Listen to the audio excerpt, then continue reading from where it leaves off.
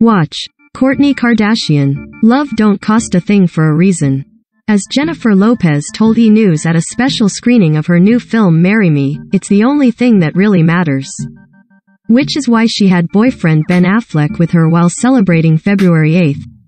I would hope that everybody knows that love is the most important thing in the world, in life, more than anything, Lopez said during the exclusive chat, whether it's your children, or your partner or your family. It's the only thing that brings true happiness and peace, the mom of two added.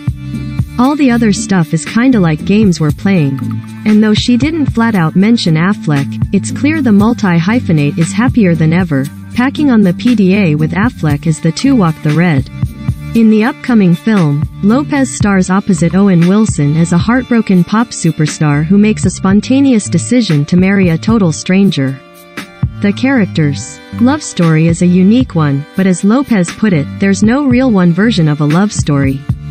Maluma also stars the rom-com, an experience that he told E! News was a dream come true.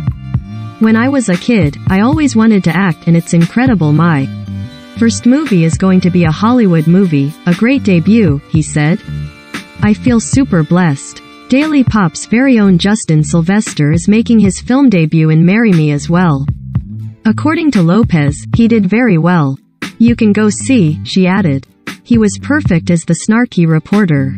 Marry Me is in theaters and streaming on Peacock this Friday, February 11th. Don't miss Marry Me tonight. Jennifer Lopez. The one-hour concert event debuted exclusively on Peacock's TikTok and will be available to stream on Peacock Thursday, February 10th at 8 p.m. Eastern Time, 5 p.m. Pacific Time and right here on E!